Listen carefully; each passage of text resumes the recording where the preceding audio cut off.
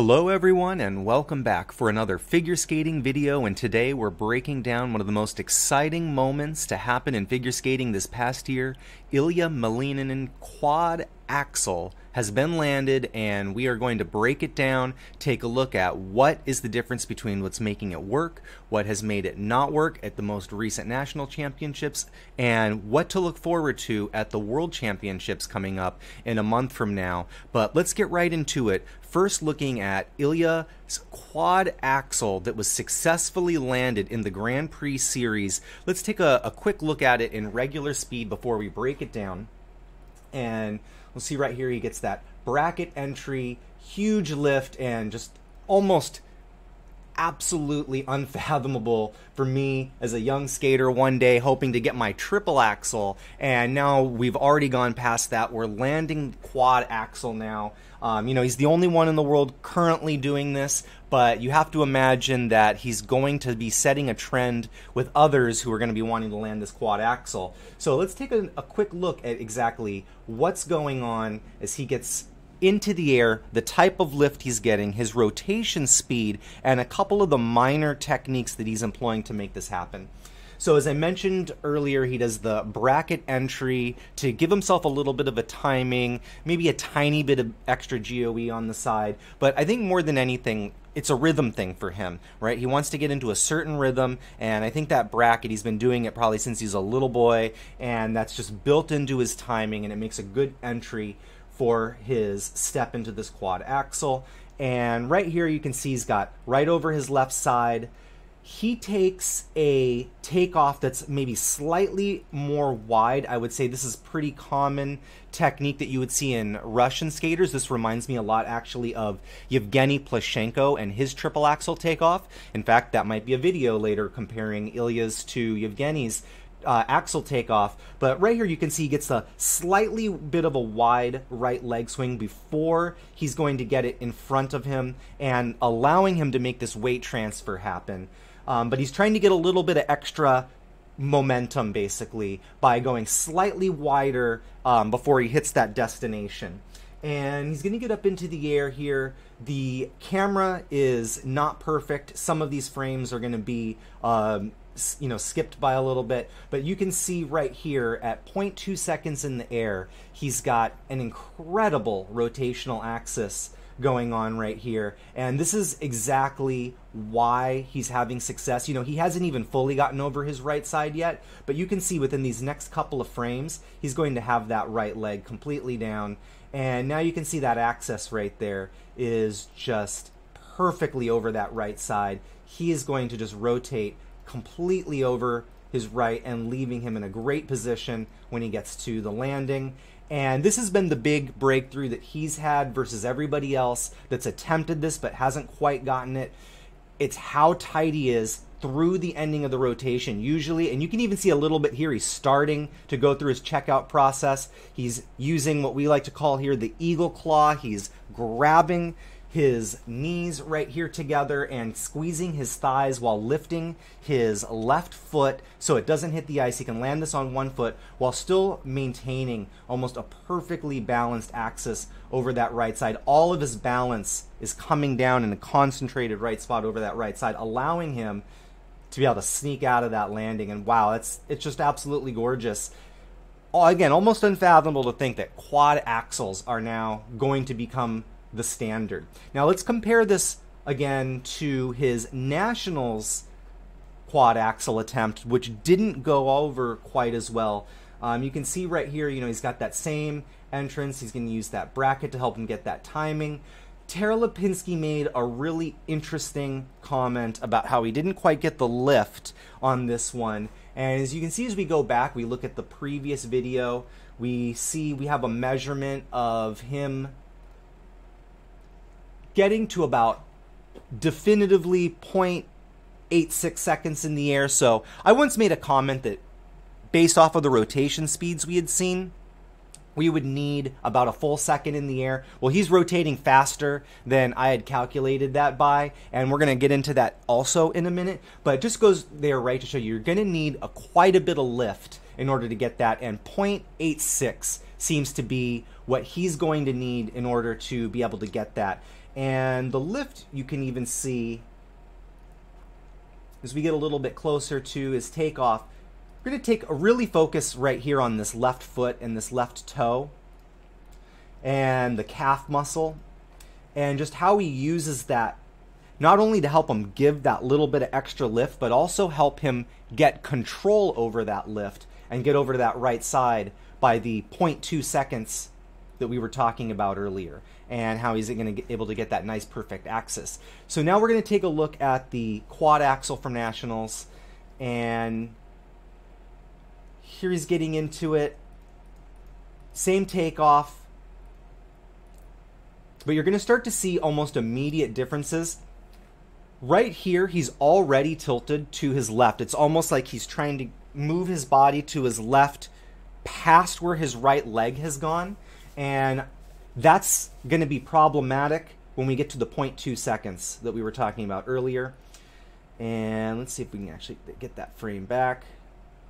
And you can already see just from his initial descent, he's tilted just a little bit more right off the beginning. And that right there is probably going to make up that difference that Tara was talking about on the broadcast.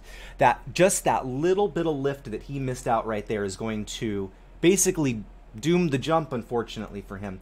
So he's getting into the air, and here we see at 0.2, a very different axis than the one that we saw in the previous jump. There's a clear tilt here. And we're going to go ahead a few more, and he's still maintaining that tilt, which, again, he lost a little bit of lift on the lift into the jump, but he's also going to be losing a little bit of his balance as he's rotating because he's not fully over that right side. He's slightly off his rotation, and you can start to see it manifest itself a little bit, too, as we go through each of these frames. Every single one is just ever so slightly different. And this one right here actually shows me exactly the difference between the two. You can almost see there is a balance between his two sides here. He's almost perfectly distributed left and right, and that's going to be problematic for him come landing time. He needs to land on his right leg, and he has way too much weight over his left side right now in order to make that one happen. And again, you can go back to the takeoff. You could see it right at the very beginning, how he didn't quite get all the way over to that right side. And as a result, he's still very tight through the end. You got to give him a lot of credit, but you can see there he is. He's going through the eagle claw process, but we're at a different point in time. We're at 0.8. He's missing almost about half of a tenth of a second of time.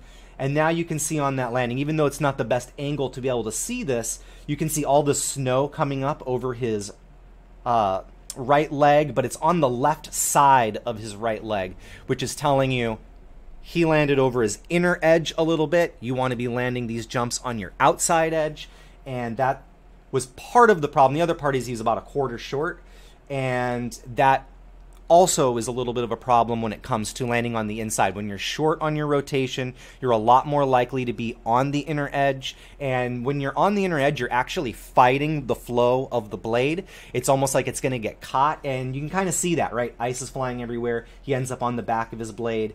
Not quite the landing that he was hoping for. Still an incredible attempt. I mean, he's landed it now, so now that's kind of the standard. We expect him to land it every time, but this was still an excellent attempt for a not-so-perfect takeoff. And now we're going to take a quick look at the side-by-side comparison. You can kind of look and see the difference between the two of these and his takeoff. And it's pretty evident, right from the beginning. Let's watch it one more time at regular speed. You can just see the one on the right. He just is just a little bit more balanced in the air as he's going to take off. And you can, like I said, you can see it as early as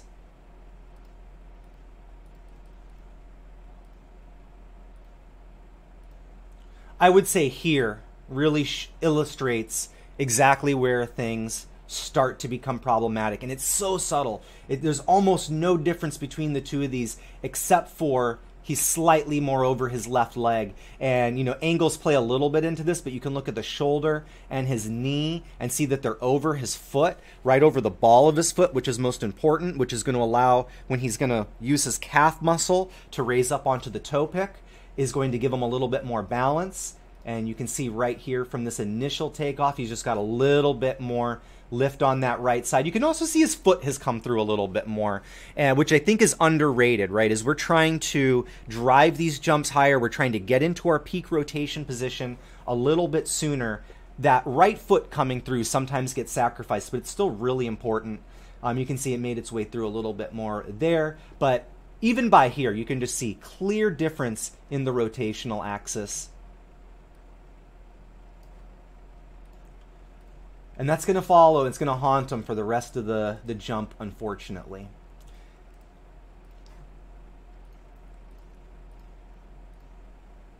And each one of these frames, you can just see he's trending toward success or a slight miss on each one of these. And like even here in this frame, you can see he even stayed in a little bit tighter. I mean, again, hundredths of a second we're talking about, but just enough, just enough. One last thing I wanted to take a look at was his peak rotation speed. We saw right here that his jumping height is, or the time he's spending in the air, I should say, is 0.867. That's really a rough estimate. I would need a better camera for a more accurate measurement of that. But we can say that it's somewhere in the 0.8 and above range, which is really important for us to be able to figure out how quickly he needs to be rotating once he gets into that peak rotation speed. And we're going to go ahead and take a look at that. And if there's one thing that really stands out about him, I mean, that air position is so immaculate. There's almost no space whatsoever. Let's go ahead and get into when he's fully hit that position. And I would say,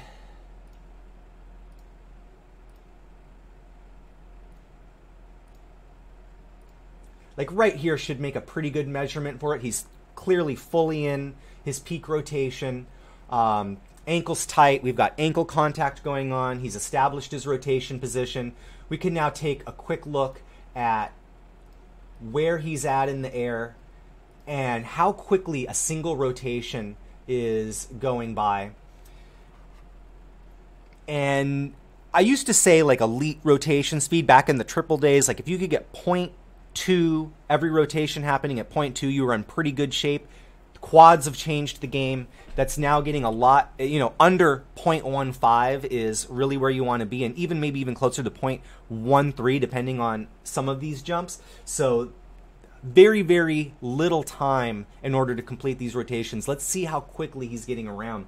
And we can see right now he's facing front toward us. He's actually ever so slightly ahead of us. So we're going to have to try and figure out where we can accurately say. So it hasn't happened quite at 0.3, but I would say by the next frame for sure. And it looks like we missed out on this frame potentially. Yeah, I would say it happened between 0.3. You don't have this frame.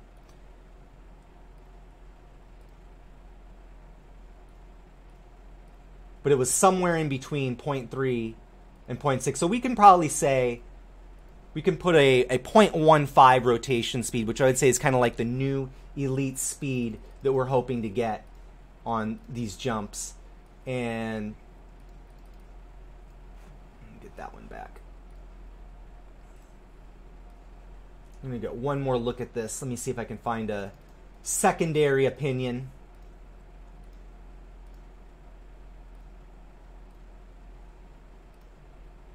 We're actually going to see if we can go.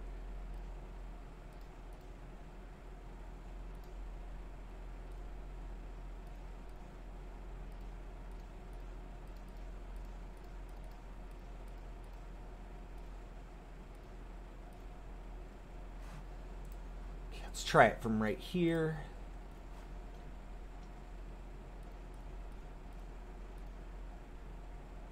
Yeah, so you can see he clearly makes it in under 0.16. So that reading of between 0.13 and 0.16 is pretty accurate. I think we can kind of safely say, with a little bit of margin for error, 0.15 seconds per rotation in his peak rotation speed. And that's important to distinguish because your takeoff is going to be a little bit slower than that, and your landing is going to be a little bit slower than that. So being able to get as many of your rotations at that peak speed is what is the other factor, is what's allowed him to land this quadruple axel and become the first person on the planet to be able to do this in a major competition.